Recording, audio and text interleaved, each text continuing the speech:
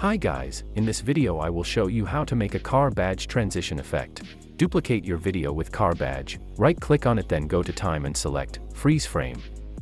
Now go to time from where you want badge transition to start and move their duplicated layer. Cut that layer where the actual video starts. We have now still image of logo and then video goes normally.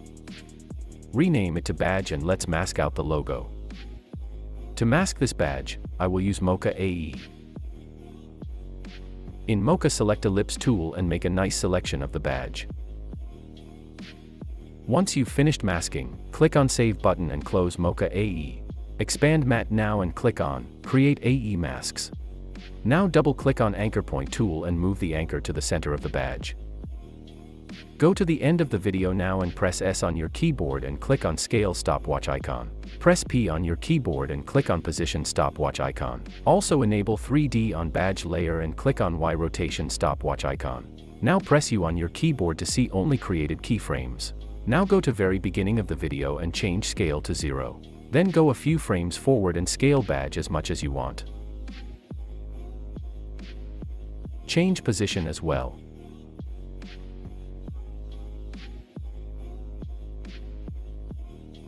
Go back to beginning again and make keyframe for Y rotation. Now go a few frames forward where all keyframes are and change Y rotation to 2. Copy all middle keyframes and paste them near to the end. Enable motion blur on badge layer. Select all keyframes and press F9 on your keyboard. Go to Graph Editor, right-click there and make sure Edit Speed Graph is selected, then make a smooth curve like mine or play around until it makes you happy.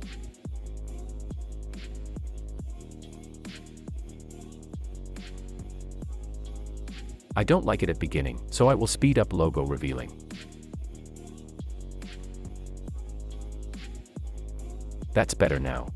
Hope this video was helpful. Thanks for watching and like the video please.